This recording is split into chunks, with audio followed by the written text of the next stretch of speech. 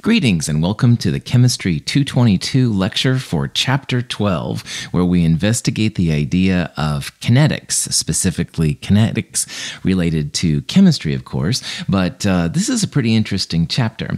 We're going to start analyzing for how chemists think about the time of a reaction and how long a reaction takes, and more importantly, the factors that make up why a reaction is fast or slow, and that's pretty cool things.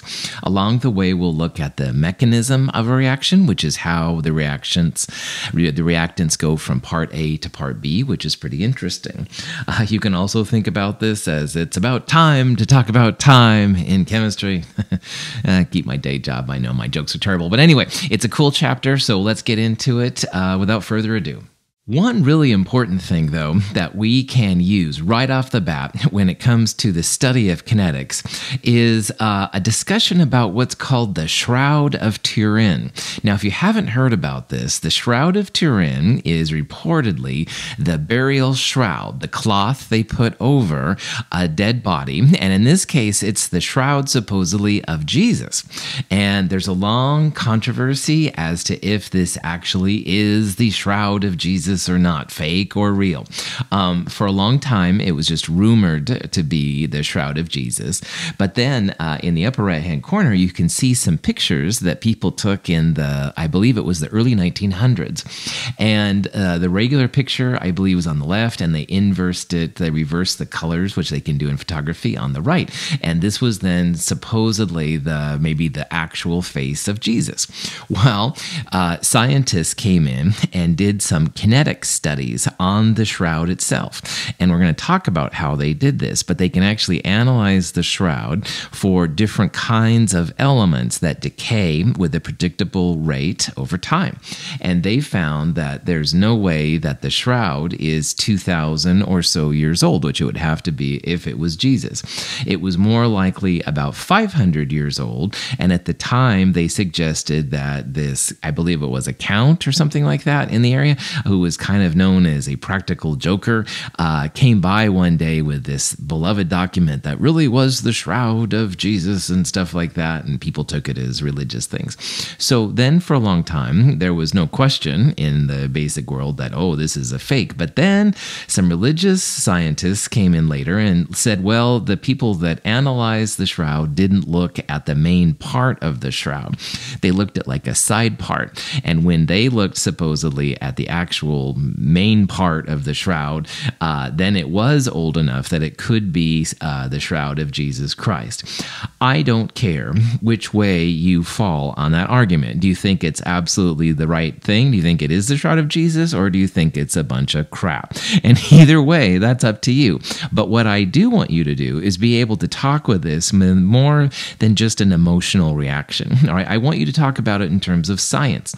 Do you think the science is good? Do you think it's garbage and stuff? And how does that correlate with the supposed historic significance of this item? So anyway, it's kind of a cool thing, but after this lecture, you will be able to talk more, and in a scientific method, mind you, not just blatant emotionalism, about the Shroud of Turin.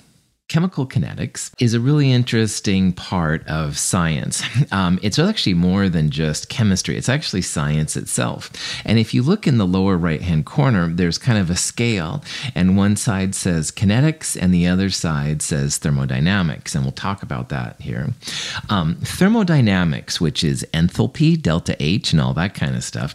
Enthalpy is very useful to tell if a reaction is product or reactant favored. And more often than not, exothermic reactions are product favored. So if you wanted to know if any given reaction was going to happen, more often than not, if you study the thermodynamics and specifically enthalpy, you can tell if the reaction is exothermic, then it's probably going to happen. On the other hand, if it's endothermic, it won't usually happen. We'll talk more about that in Chem 223, what makes up these thermodynamic arguments. However, just because a reaction is going to happen, it doesn't say anything about how fast or how slow the reaction takes. And that's an interesting thing because we as human beings with, say, 70 years, whatever, on average life, all right, and also being impatient, if you're like me anyway and stuff, we tend to need things that are in our time frame in the world of humans, all right? We don't want to have to wait, say, 10,000 years for reactants to go to products. Thermodynamics is great about telling if a reaction is going to go or not, but it doesn't say how fast or how slow. And this is a real difference now. Thermodynamics doesn't have any information on time. So kinetics is the study of reaction rates, all right? And a reaction rate is basically a study of the time. And the study of the rates cannot happen unless you think about how the reactants go to the products. And this is called the mechanism. And the mechanism helps us understand why the reaction rates are as they are. And both these things together, reaction rates and mechanism, will help us to understand how long the reaction goes. So again, you have a reaction. It's supposed to go according to thermodynamics, cool, all right, but does it take 1 year or does it take 3 milliseconds? Kinetics will help us to understand that part. So kinetics and thermodynamics really are useful tools when it comes to science, and they're both complementary. You need one to answer if the reaction's going to go, and the other one will answer how long it will take to occur, which is also kind of cool. So let's look at a general reaction. Let's talk about little red atoms A turning to little blue atoms B. And you can see down there in those 3 little jars, which are taken at 20-second intervals, at first you have all red, 1 mole of red A and no blue B. Then after 20 seconds, you're down to a little bit more than half of a mole of red A, but now you've got almost half of a mole of blue B. And after another 20 seconds, or when 40 seconds has elapsed, now you're down to only 0.30 moles of A, and now you have 0.70 moles of B. So I want to make some things that are state some things which I hope are very clear. In a reaction, the reactants will constantly decrease, like you have less and less red the longer we wait, and the products will constantly appear. So we don't start with any blue B, we get more at 20 seconds, we have a lot more at 40 seconds. That's a general trend when it comes to reactants and products. Reactants disappear with time, all right? And when it comes to reactant rates, we're going to put a negative sign in front of them, all right? We're going to see that both reactants and products, we're going to talk about the change in reactants and products. And if you remember since Chem 221, anytime you have a change with a little delta sign, it's always final minus initial. And because reactants are less as time goes on, final minus initial is going to give us a negative sign. So one thing you can do right away, we'll see lots of rates in this chapter. Every time you see a negative rate, it'll be a reactant. A positive rate will be a product because products appear over time.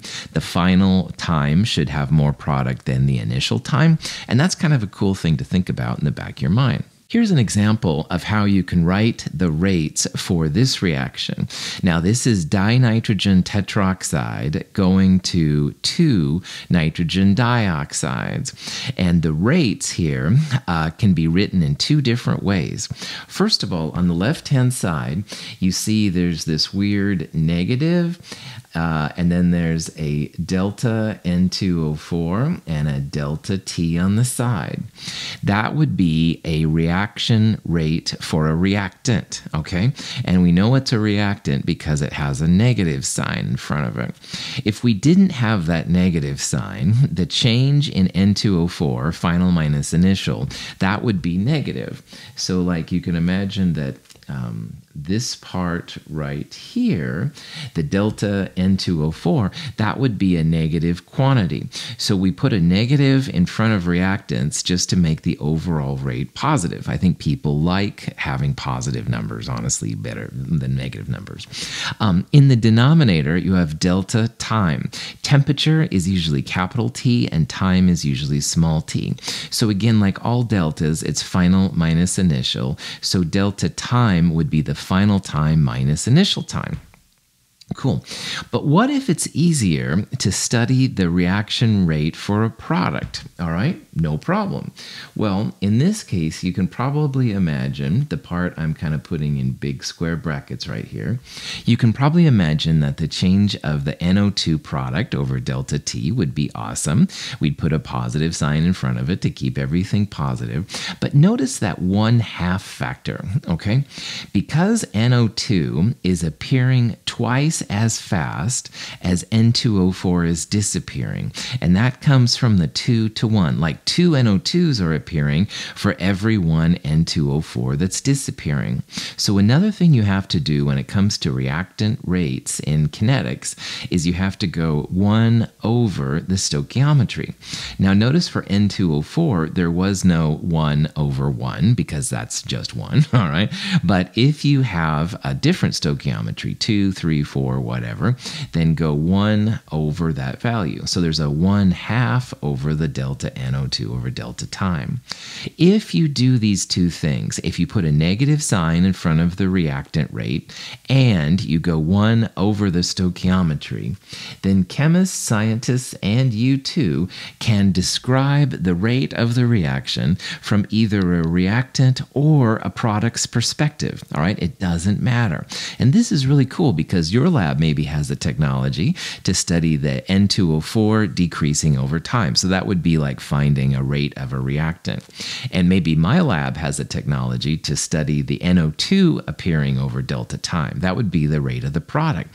We can compare our answers if, again, you put a negative in front of the reactants and you go 1 over stoichiometry. This is kind of a cool thing, but it's a lot different than in our real world. Like, here's an example. Let's say I said, hey, how fast did you drive up to Hood River yesterday? And assuming you did go up to Hood River, okay. Well, you'd probably say it was so many miles per hour.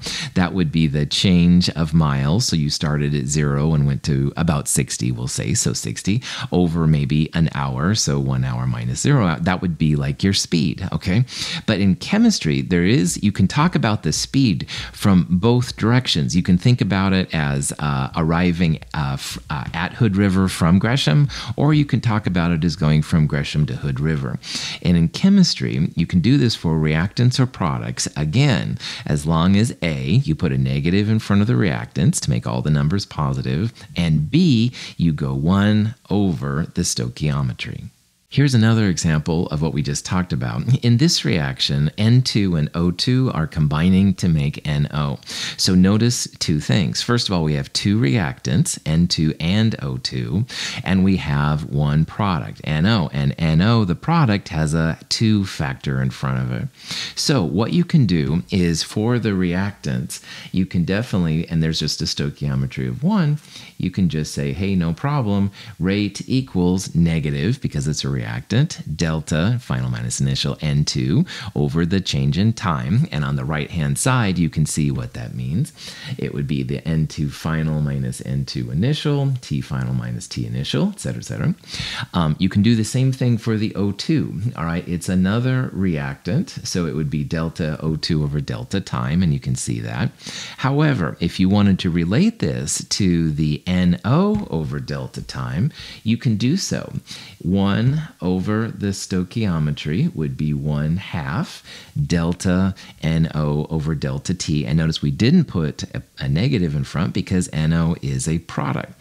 So the reaction rate for this reaction, we can talk about it as the N2 disappearing, we can talk about it as the O2 disappearing, or you can talk about it as the NO appearing.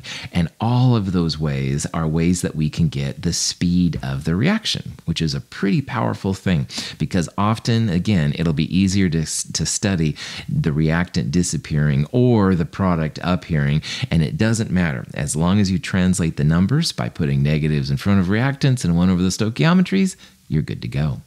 Here's another example of how this process works.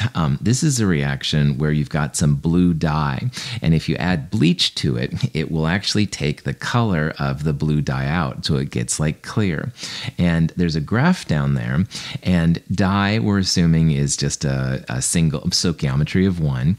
It's a reactant, so we're going to have negative delta dye over delta time. All right, and again, it's a reactant, so it's negative. We're going to assume it's the only thing, so it's a stoichiometry of 1. Now, instead of having final minus initial, you can see there's some actual numbers in there, and we'll talk about this. This comes from the graph. So at the end, the final dye concentration, 2.00 times 10 to the minus 6, while the initial concentration was 3.4 times 10 to the minus 6. So you can see just the part in parentheses right there. Initially, that would be a negative number, but there's a negative in front because dye is a reactant, so it'll end up being positive. And this is the change over 1 minute. So delta time would be 1 minus 0, or 1 minute. So this is a way to actually calculate the rate. And that 1.40 times 10 to the minus 6 it's molarity per minute, basically. That's like a speed, all right? That is a speed in chemistry. So unlike a car, which goes miles per hour or kilometers per hour if you're in a cool metric country, all right, these kind of speeds are usually going to be things like molarity per minute, which is what that is. Sometimes you'll have moles per minute. There's different things like that, but it's always some kind of chemical quantity per unit time. And in this problem, because these are all concentrations in moles per liter, the speed will be molarity per minute. All right. Molarity, remember, is moles per liter. So in the little blue text there, they just rewrote molarity as moles per liter per minute. The liters and minutes are both in the denominator. Blue dye oxidized with bleach. Concentration of the blue dye is going down. Each of those red dots on the graph is a value of the dye over time, and you can see they're constantly getting smaller. Pouring bleach into a beaker of water and blue food dye converts the dye molecules into a colorless form. The timer indicates the progression of the reaction. If we plot the concentration of dye molecules at various times over the course of the reaction, we can determine the rate of the reaction.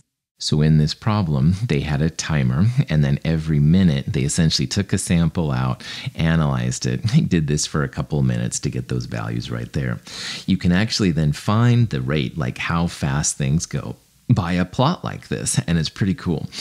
Couple of things about the plot. So remember, this is a reactant, and reactant concentrations are decreasing, like we talked about. But notice how it doesn't just automatically go down to 0, and that's going to be something else we'll talk about later coming up. There are lots of different rates that are possible in kinetics, all right? And I just want to show this graph as a list of some of the possibilities you can get.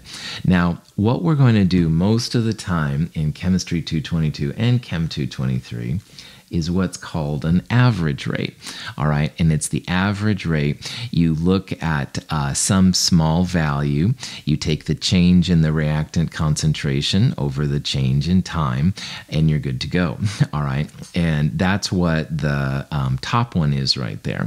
So we're gonna look at speeds that are like 0.0080 molarity per minute, stuff like that. However, you can also have what's called an instantaneous rate.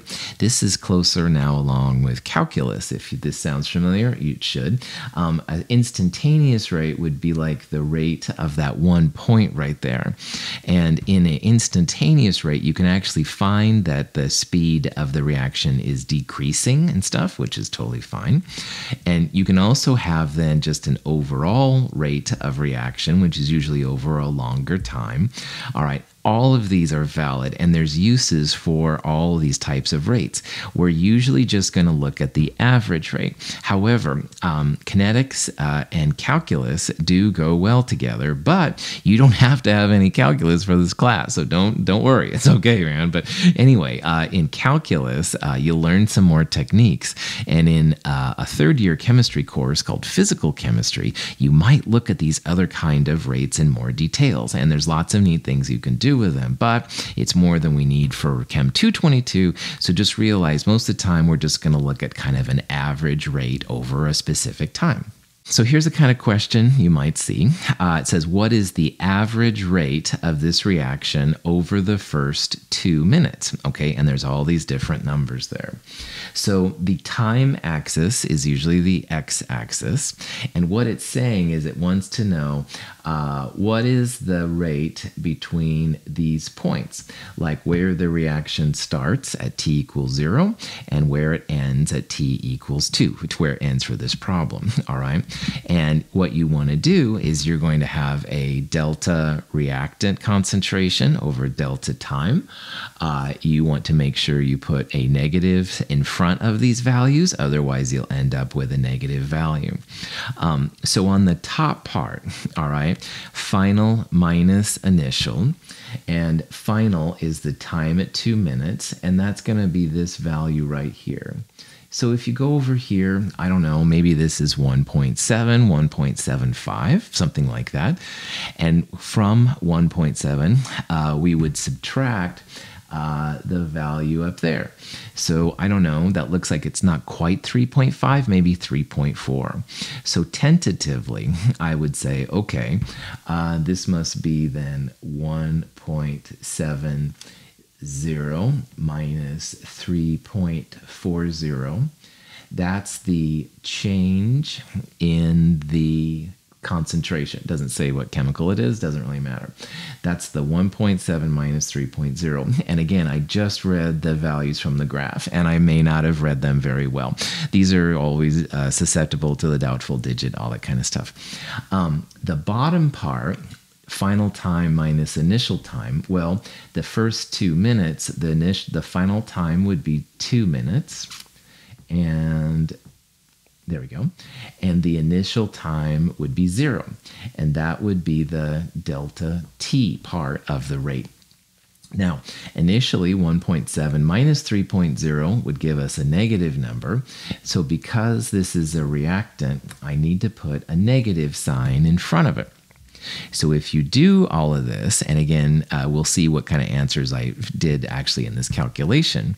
I came out to be 0.85 moles per liter per minute.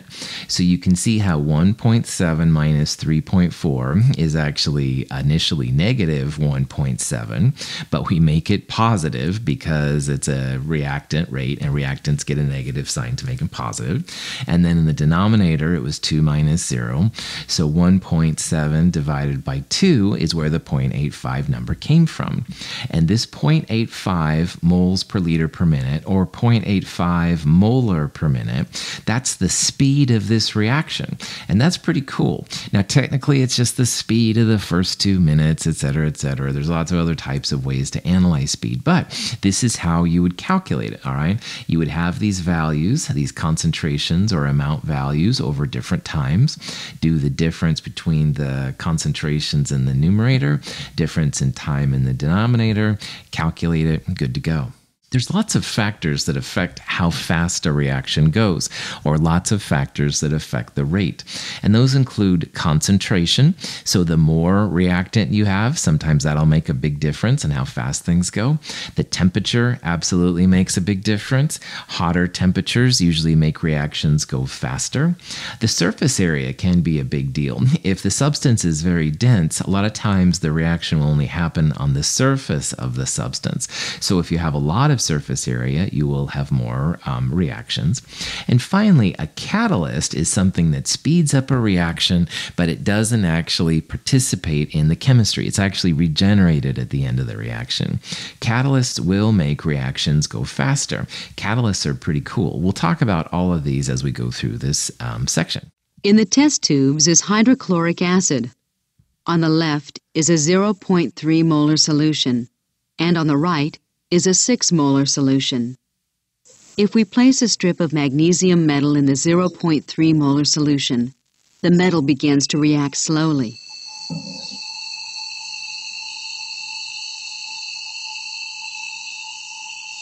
If we place a similar magnesium strip in the 6 molar solution, the reaction is much more vigorous.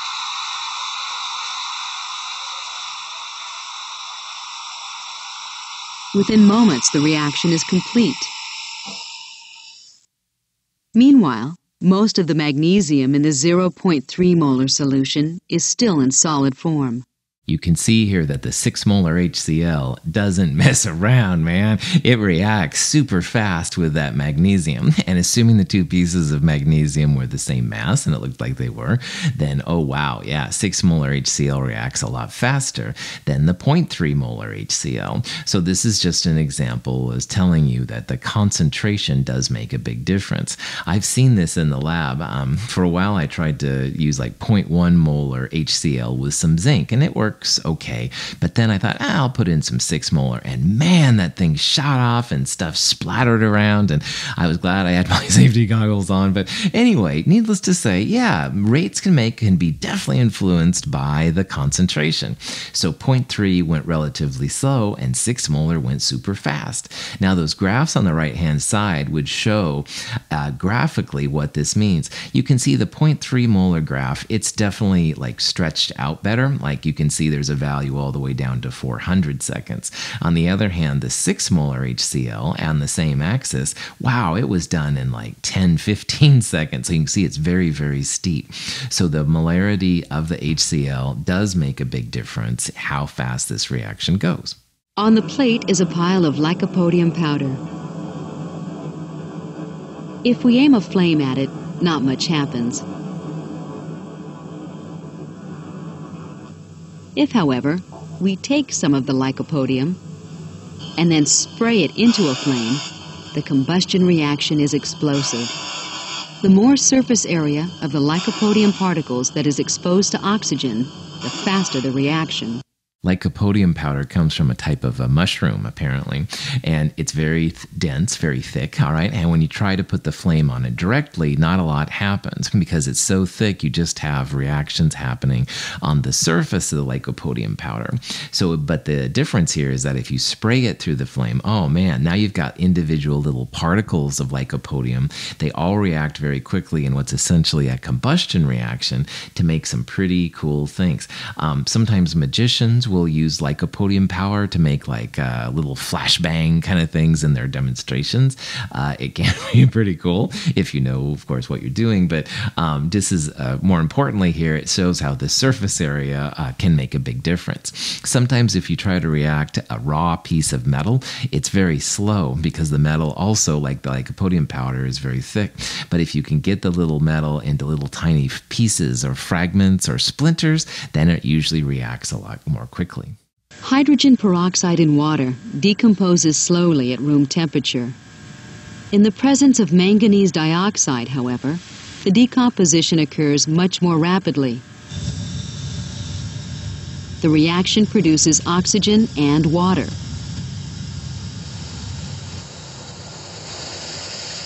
The manganese dioxide is not consumed or otherwise altered by the reaction.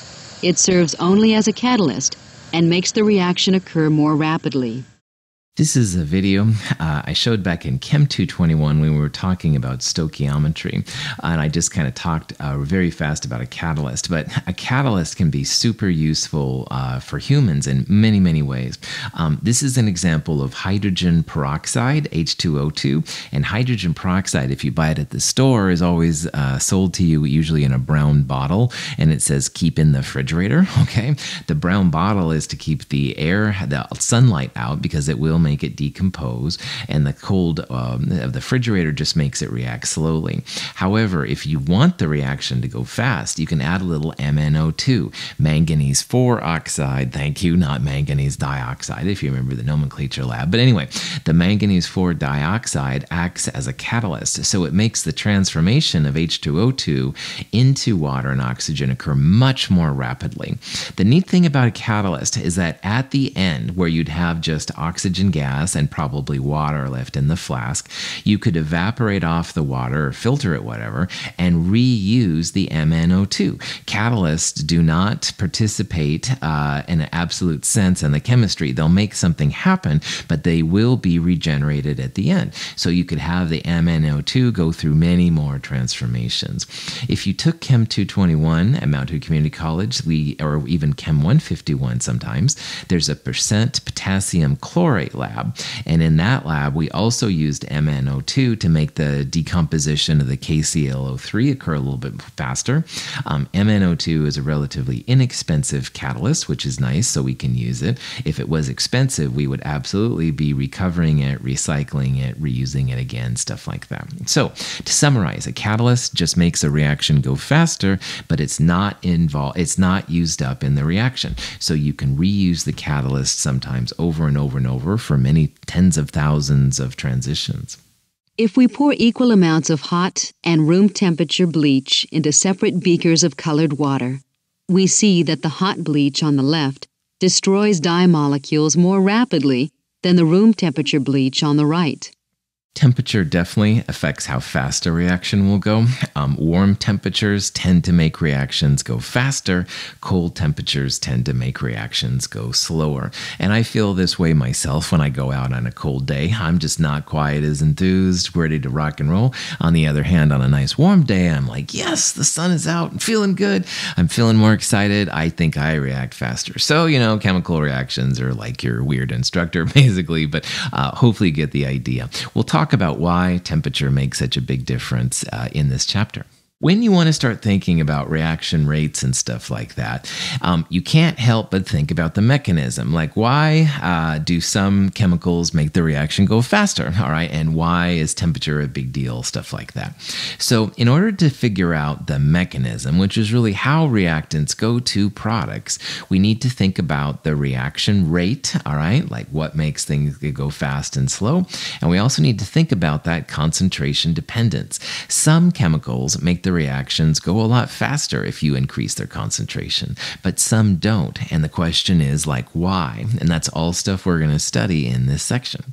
Here's an example where it's a compound called cisplatin, all right? And cisplatin is a platinum center. So on the left-hand side here, this kind of silver atom, that's the platinum. And the chlorines there are the kind of gold atoms. And they call it cis, kind of like a cis in a double bond in organic chemistry. In inorganic chemistry, as we'll see in Chem 223, a lot of times cis just means 90 degrees on the central atom. Trans would be 180 degrees across the central metal atom. But anyway, neither here nor there. Cisplatin is somewhat reactive. It'll react with water. One of the chlorides is pushed out, you can see on the product side, and water then bonds to the platinum center. So let's say that we wanted to study this reaction. And this is not something academic. Cisplatin is actually an anti-cancer drug.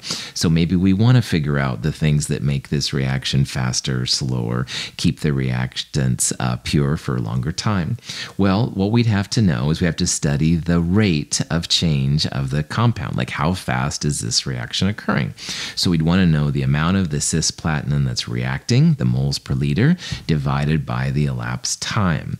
And we'd probably put a negative sign in front of it, of course, because this is a reactant, all that kind of stuff. Let's say that we have a rate for the reaction, which is 4.3 times 10 to the minus 6 molar per second, all right? And what that means is that every second, you're going to use up 4.3 times 10 to the minus 6 moles per liter. Then let's say that we want to know how long it's going to take for a 0.00250 molar solution to react, all right? Well, if you look at those units, you've got a molar per second and a molar. So it shouldn't be too hard to figure out the time for the cisplatin to react. So rate, molar per second, equals molars, the cisplatin concentration we're starting with, divided by the time elapsed. And in a problem like this, where we want to see about how long it takes, we want to solve for time. So in this problem, you take the concentration you start with and you divide it by the rate, all right?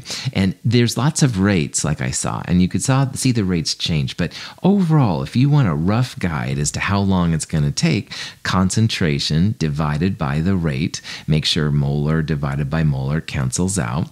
1/2 on the bottom becomes second on the top. This reaction is going to take 581 seconds, roughly, to be done. All right. And that's really cool. In my graduate work in graduate school in chemistry, I used to do some reactions that took a long time.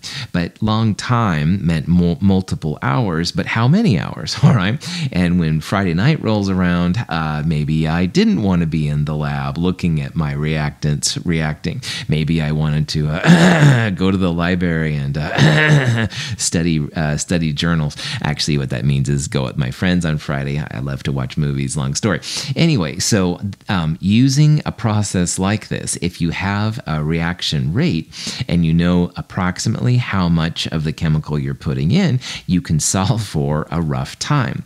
And when I did this in my world, I saw it was like 10 hours, all right? So what I would do is go out with my friends to the movies or study journal articles, whatever, for say maybe 8 hours, come back a little bit early because you're never totally sure if you got the right values and stuff.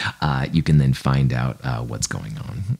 Now, the rate of the reaction is proportional to the amount of the reactant you start with. So you add more reactant, it's going to take longer, stuff like that, and that seems reasonable. So what you can do then is you can express this as a rate law, all right? And this is kind of an important part. This is the first big topic here we're going to look at in this section.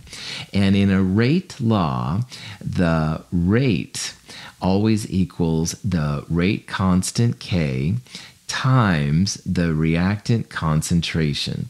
And there may be something up there in the upper right corner, which we're going to call an order of reaction. We'll talk about that in a little bit. The first thing, though, is that the rate is like finding out what makes a reaction go faster or slower, because the rate, again, is like the speed. And the speed equals rate constant K times the reactants you've got.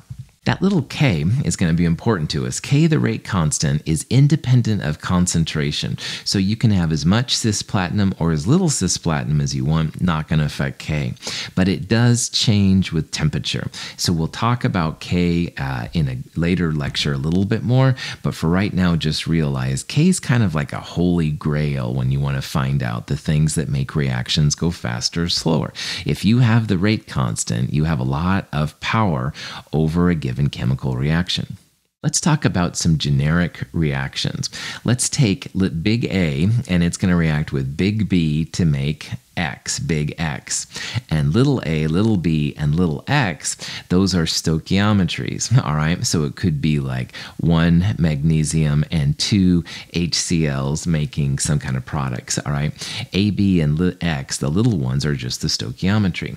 There's also in this reaction going to be a catalyst C. So what people do sometimes is they'll write a generic rate law, and that's what this line is right here. So we saw in the last slide that rate equals K times, in that case, cisplatinum. Well, for this reaction, we would write rate equals K times the concentration of big A to the M power, and then big B to the N power, and big C to the P power. Now, in the last example, little m was 1, and big A would be that cisplatinum compound. We didn't have B or C, and that's totally fine, but if we did have B and C, we could put them in. We didn't talk about in the last problem about the MNs and Ps, but they are important. Those little exponents are called the reaction orders. We're going to see that some reactants and or catalysts are more important to the speed than others, okay? So the values of M, N, and P are going to be really important to us. In Chem 222 and Chem 223, the reaction orders will be 0, 1, or 2 only. All right, and I'm going to highlight that because that's really important. Reaction orders Mn and P in that generic expression will be 0, 1, or 2 only.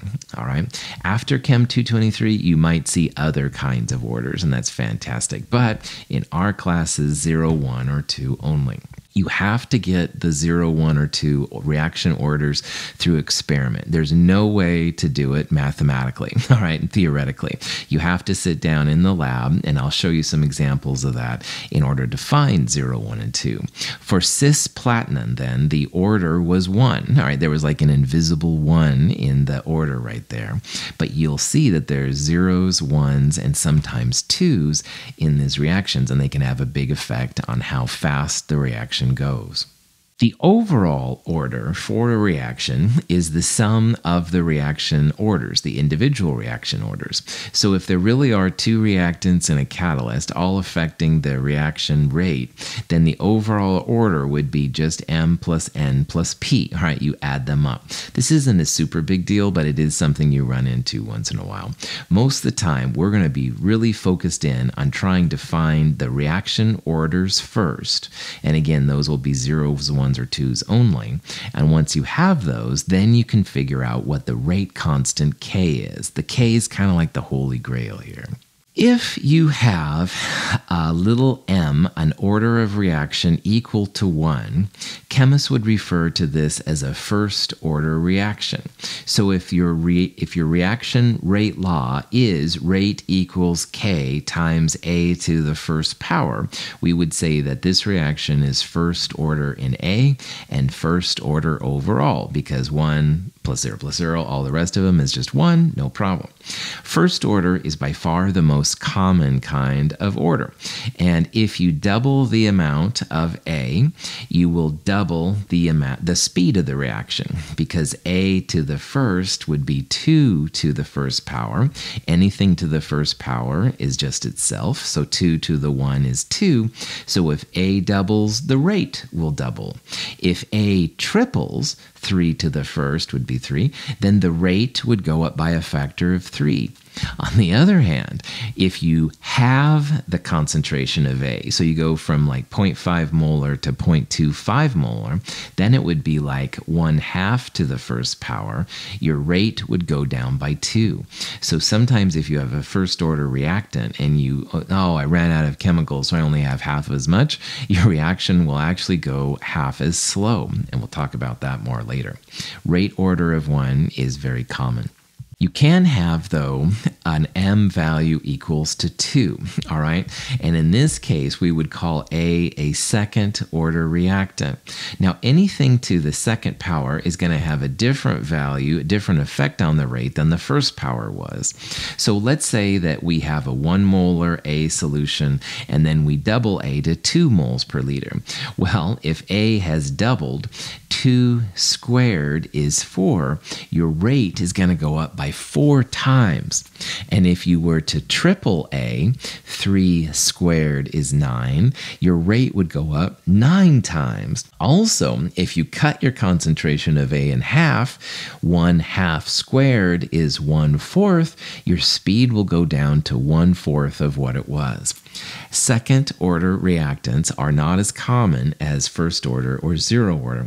But man, if you have a second order reactant, the reaction will just have crazy speed changes. You'll change things just a little bit, and all of a sudden the rate goes up by so much, or down for that matter.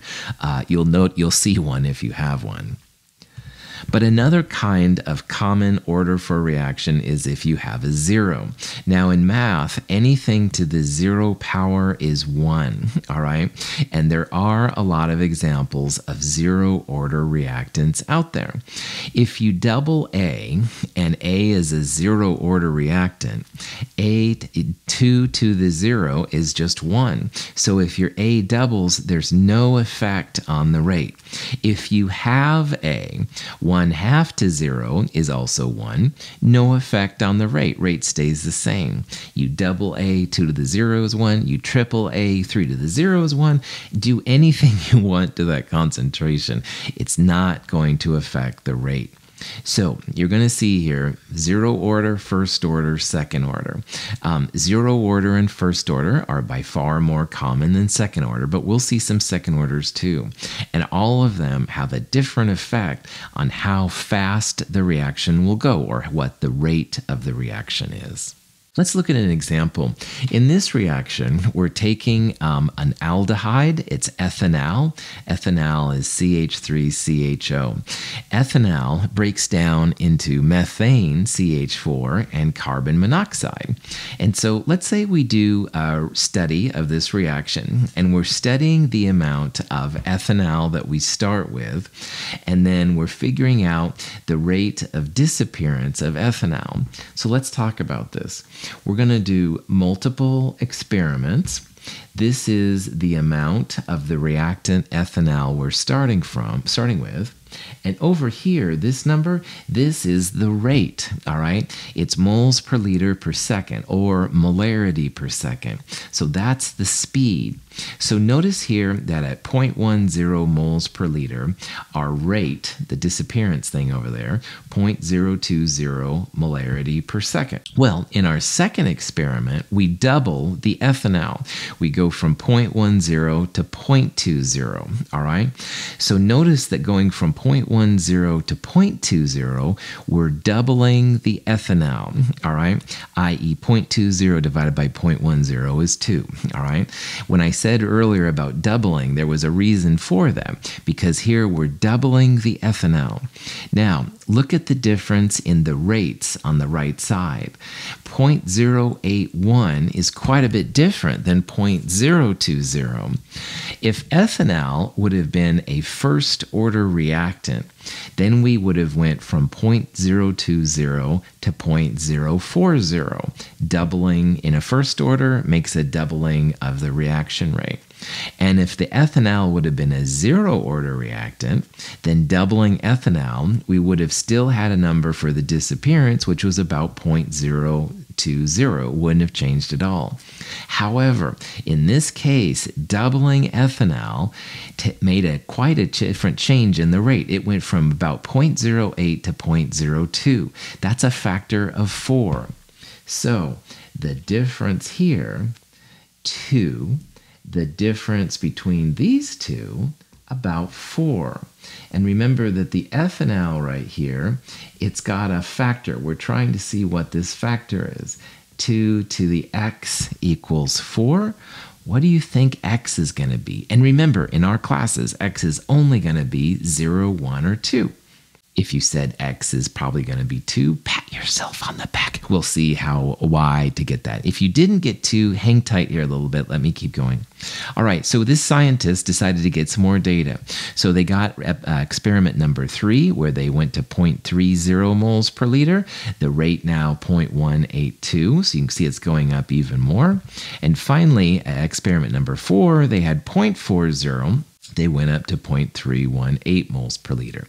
Now, what we're trying to do here is we want to find the rate law. And the first step here is to do a set of experiments like we've just done.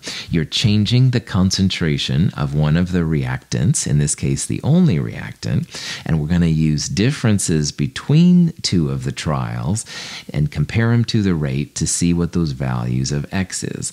So when I did the 2 to the x equals 4, again, the 2 part came from 0.20 divided by 0.10, and the 4 is about approximately equal to 0.081 divided by 0.020. So in this problem that we're looking at right here, we're trying to figure out the components of rate equals K times the one reactant, ethanal, CH3CHO, to the X. And when you want to solve for a rate law, the first thing you've got to figure out is the X, that order of reaction.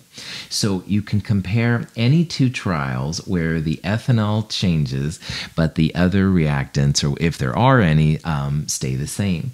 Now in this reaction, it's pretty easy. We have only one reactant.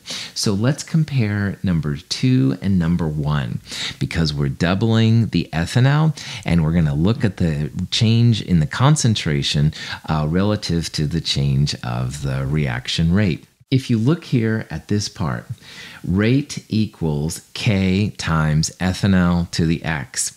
So for trial number 2, the rate is the 0.081. That equals K times the concentration of ethanol in number 2, which was 0.20 to the X. We're going to divide that by rate 1. So rate 1 was 0.020 on the bottom, and that equals on the bottom k times the ethanol, 0.10 to the x. Now, the k's will cancel out here, all right? K's cancel out. So you have 0.081 divided by 0.020, which is 4.1. I said it was about 4 earlier. 4.1 is even better. And then in the exponent world, 0.20 to the x divided by 0.10 to the x, you can combine that into one big problem to the x. So 0.2 divided by 0.1 is 2 to the x. So 2.0 to the x equals 4.1.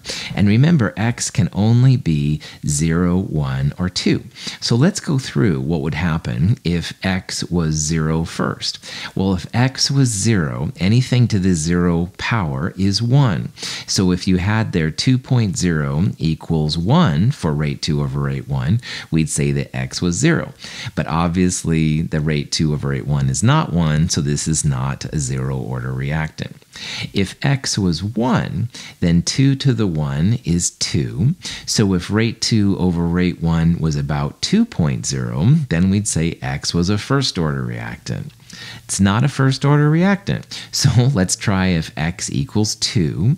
2.0 to the second power would be 4. Hey, that's looking pretty close there to 4.1. So x equals 2. This is a second-order reactant. But wait a minute, Dr. Russell, I don't like that way of thinking about things. That's totally cool. I kind of a hand grenade way it works, but it sometimes feels a little bit cheesy. In the kinetics labs we're going to do, you can also use logarithms to get a better value of x.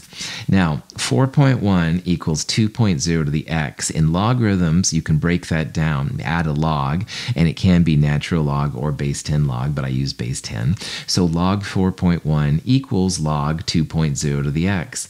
And one of the cool things about using logarithms is you can rewrite log 2.0 to the x as x log 2.0.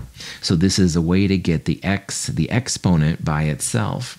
So log 4.1 equals x log 2.0. You can solve for x equals log 4.1 divided by log 2.0. X comes out to be 2. So either way, either by thinking about what happens when x is 0, 1, and 2, which is what I did first, or if you want, you can use logarithms, you should find here that the x value is 2. So we would refer here to ethanol, the CH3CHO, as a second-order reactant, all right? We'll talk about more what it means to be second-order, but for right now, just realize finding that little exponent, that order of the reaction, super important. And this is what you do. You have to do this through experiment, all right? You can't do this theoretically by any ways known. You have to take several trials and compare them, like we did in this example, to find the order X. Here's a reaction. 2NO plus 2H2 goes to N2 and 2 waters. And it says that the reaction above is second order in NO and third order overall.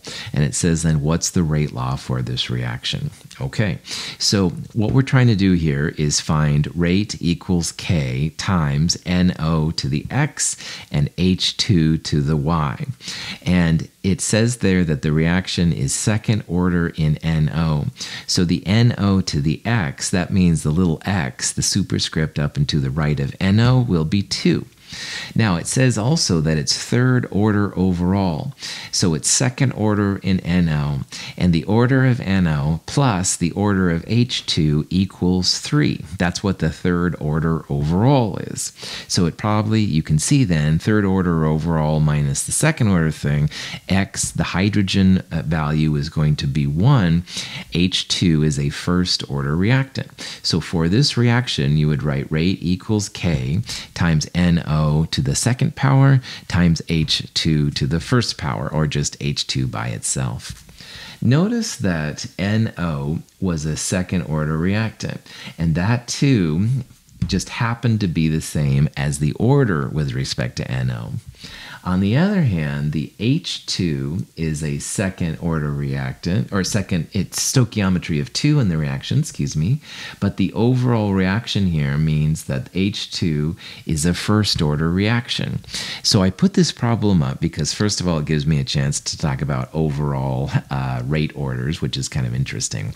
But also I want to point out that the stoichiometries of the reactants and products are often going to be different than the rate orders. So NO here happened to be a rate order of 2, but you can see here that hydrogen is not a rate order of 2, i.e. answer D is not correct. In this problem, we had to use the idea that the overall order is 2, so that means the order here, the answer here is going to be C.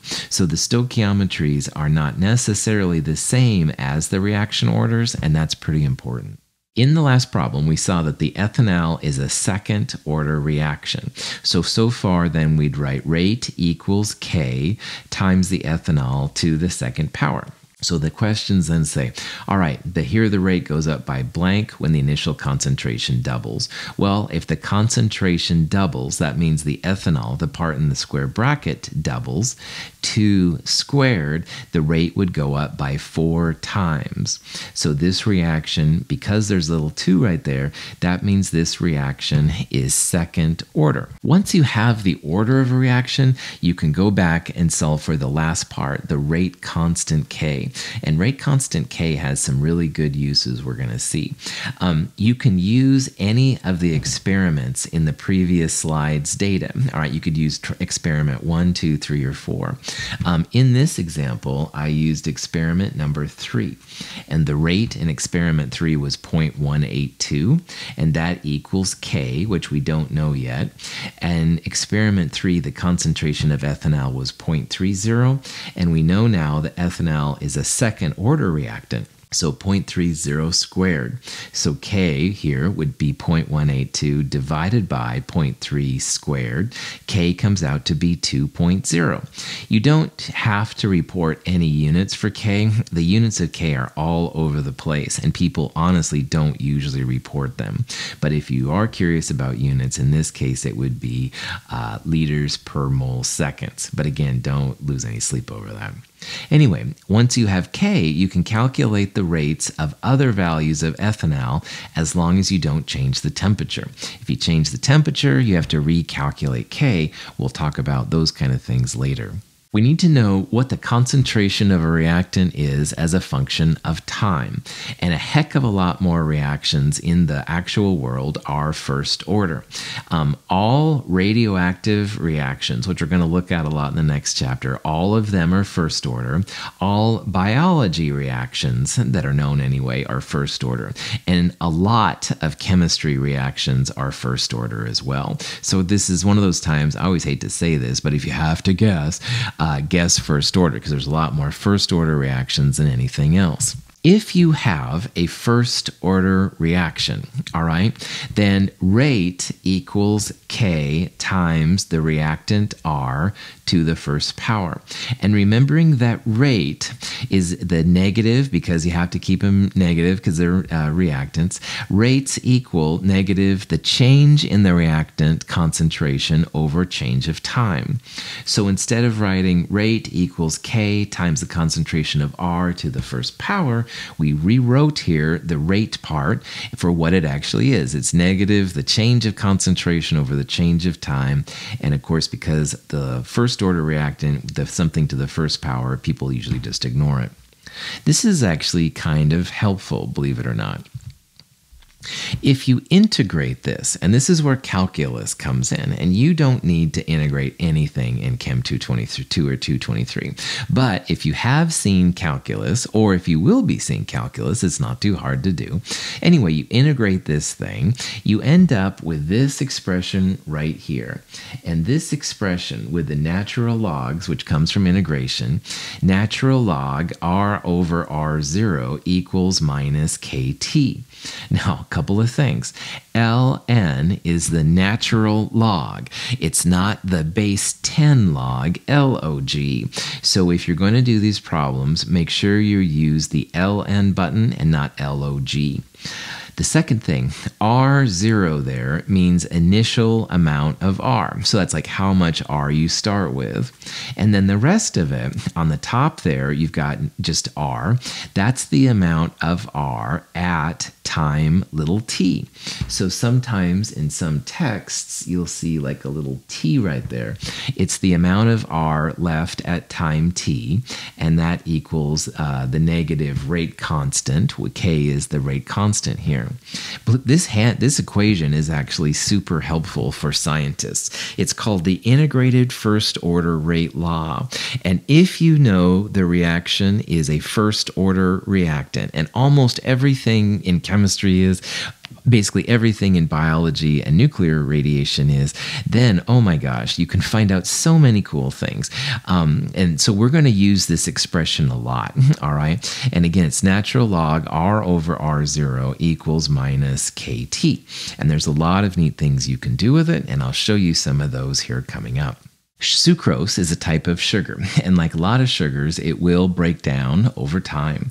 And the rate of disappearance of sucrose, because it's a biological function, it's first order, so you can write rate equals K times sucrose concentration to the first power, or just rate equals K times sucrose.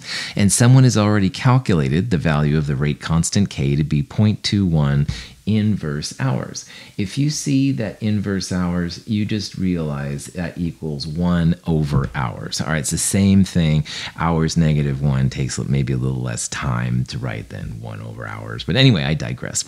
So let's say that you have a sucrose concentration of 0.010 moles per liter, and you want to know how long it's going to take to drop to 90% of the initial value. So how long is it going to take to go to 0.0010 molar? Well, if it's fast, you don't mind waiting around. But if this is slow, you might want to go do other things, all right? You might want to go study journal articles in the library, or go see a movie, or whatever kind of things you might want to do. This is actually a way that you can figure this stuff out using that first order integrated rate law. There's all the data at the top. We're going to use that first order integrated rate law, which was natural log R over R0 equals minus KT. Now, the amount we started with, R0, 0.010 molar, and that goes in the bottom. The amount we have left, i.e. R at time t, 0.0010 molar. So R over R0, how much we have left divided by how much we started with. And that equals minus KT. So K is that 0.21 inverse hours, and we basically want to solve for T, how long it's going to take. Now, a couple of things. When you're doing the natural log R over R0, R and R0 have to be the same kind of units. They have to cancel out. So you have to convert one into the other if you don't have the same kind of unit. Here we have 2 molarities, so it's no problem. The other thing is that K and T are both going to be positive numbers, okay, all the time. No negative Ks, no negative Ts, at least not in this class anyway. So if you do end up with something negative, it probably means you forgot that little minus in the minus KT. And then finally, the units of K and T must be the same kind of unit. Now, K will be inverse time, like here it's inverse hours. And in this problem, the T, the time elapsed, is going to be regular hours. So you wouldn't want to use like inverse hours and seconds, all right? You'd have to convert seconds into hours, or inverse hours into inverse seconds. They have to be the same kind of unit. But anyway, this is a good time to do this problem on your own and see if you get the right answer. Make sure that you use the natural log and not the base 10 log log. So natural log 0.0010 divided by 0.010, that comes out to be natural log of 0.100. And if you put that in your calculator, that comes out to be minus 2.3. So natural log 0.0010 divided by 0.010, negative 2.3. And that equals negative KT. K is 0.21. Time is what we're solving for here. So time is going to equal negative 2.3 divided by negative 0.21. The negatives will cancel. We'll have a positive value, which I said earlier was so important, etc., etc. This value here comes down to be 11 hours. So your sucrose will go down to 90% in 11 hours. I would come back within, say, 9-10 hours just to make sure you're still on target. You never can tell about science, always some flexibility, but this is a way to estimate pretty well how long reactions are going to take. For the reaction, A going to B, the disappearance of A is first order when K equals 0.030 inverse minutes.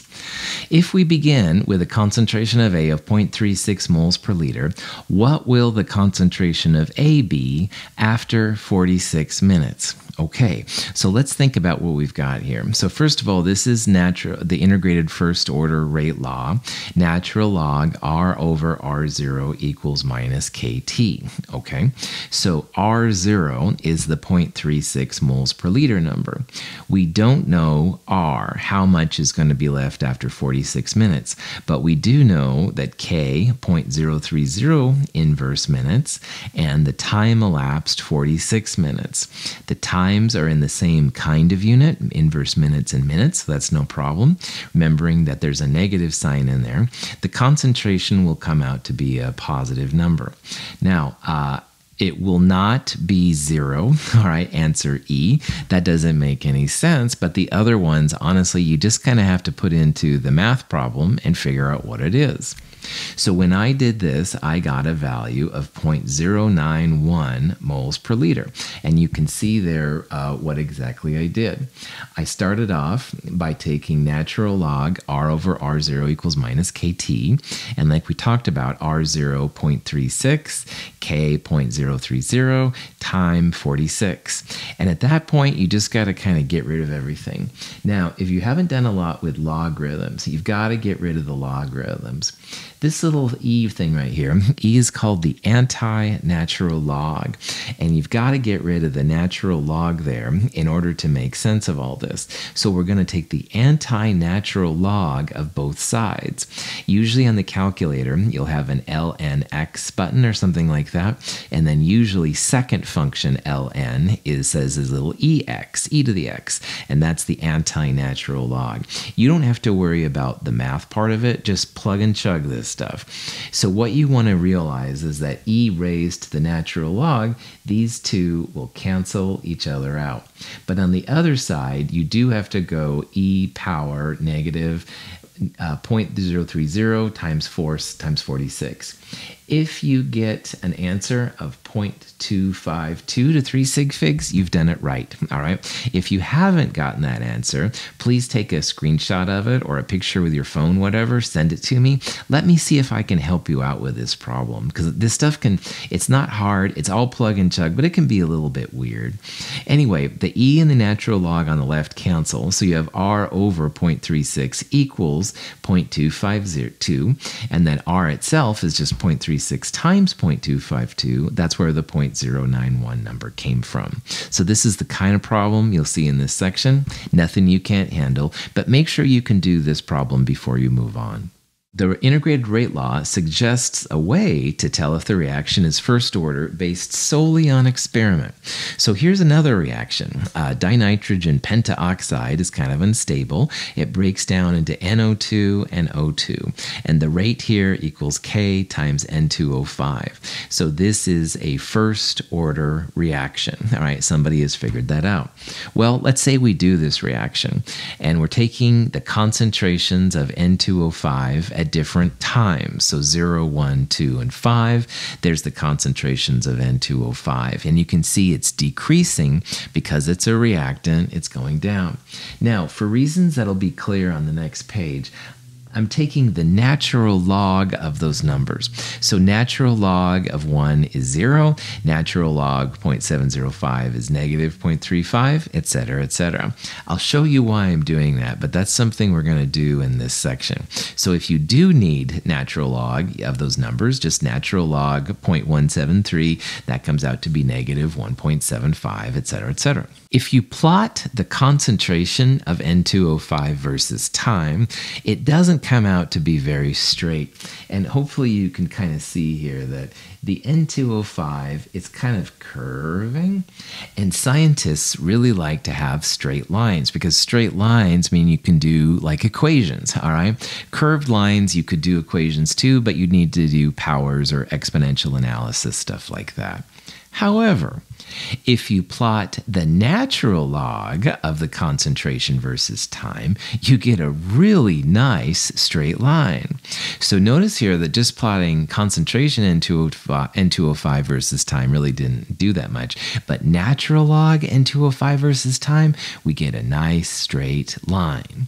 And if you think about our discussion so far, this may not seem totally out of control because natural log R over R0 equals minus KT can be broken down. Now, in the logarithm world, natural log R over R0 you can rewrite as natural log R minus natural log R0. So to get to the expression right here, we took the natural log R over R0, which is natural log N2O5 divided by natural log N2050, and we first wrote it as natural log R minus natural log R0. We then added natural log R0 to both sides, and lo and behold, natural log N2O5 equals negative KT plus natural log N2O5 at 0. And you're like, Russell, you've lost it. This isn't any easier than it was before. Oh, yes, it is. Because you have the equation for a straight line. Your y-axis is this whole thing right here, the natural log of N2O5. The x-axis is the time.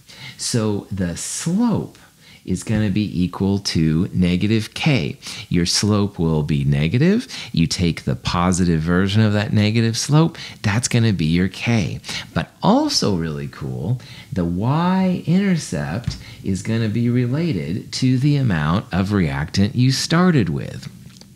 So if you do a linear regression on this data, linear regressions automatically generate slopes and y-intercepts for you. Slope equals negative k, so negative slope equals k. This is the coolest way to find rate constants, hands down. And also, we're going to see sometimes it's difficult to figure out the amount of reactant you started with.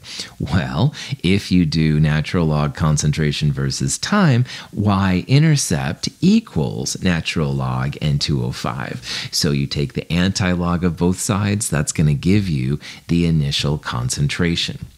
All first-order reactants will obey this kind of behavior. So all those first-order reactions, if you plot the natural log of the reactant concentration versus time, you should get a straight line. And the straight line slope is related to K, and the straight line y-intercept is related to the amount you started with. So you can actually confirm or figure out how much you started with. You can get the rate constant K. Oh man, that's pretty cool. Second-order reactants can also be analyzed in this kind of function. You plot 1 over the concentration versus time. If you look at the handout, there's a kinetics handout in the companion or online. It will give you the exact values. I will mention them here a little bit in the future. But because first order is so common, that's why I want to really push this. Natural log of the reactant concentration versus time will give you a straight line. That's going to be related to the rate constant K and the amount of reactant you started with, and this is what linear regression is super useful for when it comes to chemistry. You plug kinetic data in, the linear regression gives you the slope and the y-intercept out, you are good to go. This picture right here, especially right here, shows the different kinds of rate orders. And we just went through the one that was the most common, which was the first order reactant. And if you go over there to the more right side, natural log of R versus time t is going to give you a straight line, slope equals negative k, etc., etc. Now, for zero order reactants, if you plotted the concentration versus time, you're going to get a straight line, slope equals negative k. On the other hand, for second order reactants, you have to plot, as I mentioned in the last slide, 1 over the concentration versus time. You will get a straight line. The slope equals positive k there. And again, all the y-intercepts are equal, or related to, to the R0, the amount of material you started with. You can also again see this kinetics cheat sheet, which is in the companion or online for better information about how these all work. The 3 graphs below were obtained for a chemical reaction, some given chemical reaction. And the question is, what is the order with respect to the rate law for this reaction? And you can see that there's an A versus time, a natural log of A versus time, and 1 over A versus time, all right? And the answer, the punchline to this question is going to be the one that gives you the straight line. So you can see that 1 over A versus time is giving you a straight line. The other ones did not. Well, if the 1 over A versus time is giving you the straight line, that's a test for a second order reaction. So anytime 1 over A versus time gives you the best straight line, that's going to be second order. If natural log of A versus time would have given you a best straight line, it would have been first order. And if A versus time was the straight line, it would have been 0 order. One of those 3 should fit the reaction if you've done everything right, of course.